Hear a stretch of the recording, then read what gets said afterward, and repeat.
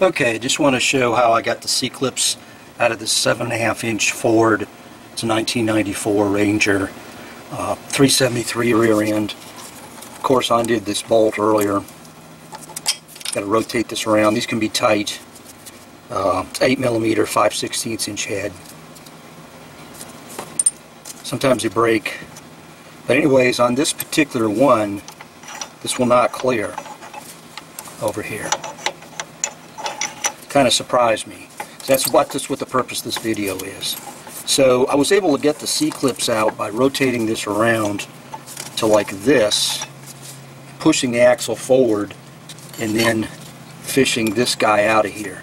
And I had to rotate this one around like this and goof around and rotate this a bunch of different ways, and finally got the one on the right out. That was kind of a booger bear. I had to go tap it, rotate it around, and finally got it out of there. But evidently, I guess on some of these gear sets, this will just not pull out, and that's the purpose of this video. I was going to pull it out this way, but it hits the tooth here.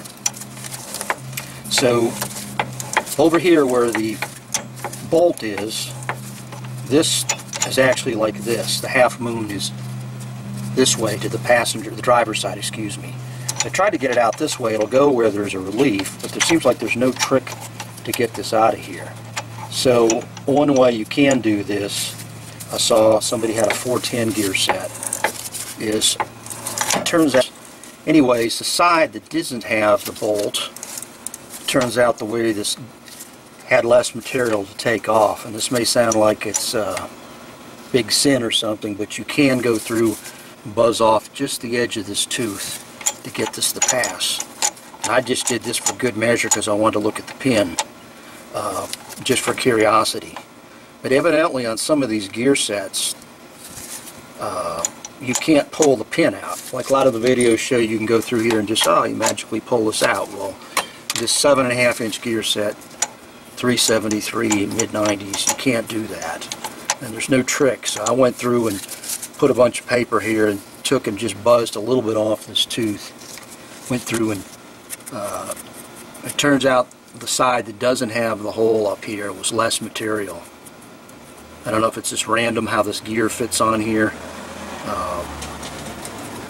but I went through and blackened this with a Sharpie and went through and saw where it hit, and then went through and just gingerly just took a little bit off with the end of the, I couldn't find my moto tool, I just put the end of a grinder here and just buzzed just a little bit off that corner. Sorry for hitting the camera, but now I can pull this out to inspect this. So that's the purpose. I want to show that some of these you can't, I guess you can't get this out. But I've got the axle out right now because I'm replacing the axles. And that kind of threw me for a loop. And I Googled this and found out that somebody had mentioned about they couldn't get this out in a 410 gear set. So it might be that some gear sets you can pop this out.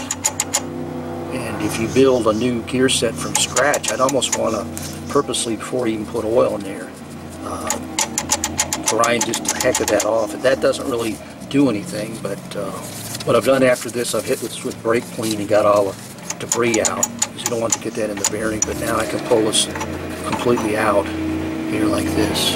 It'll completely come out.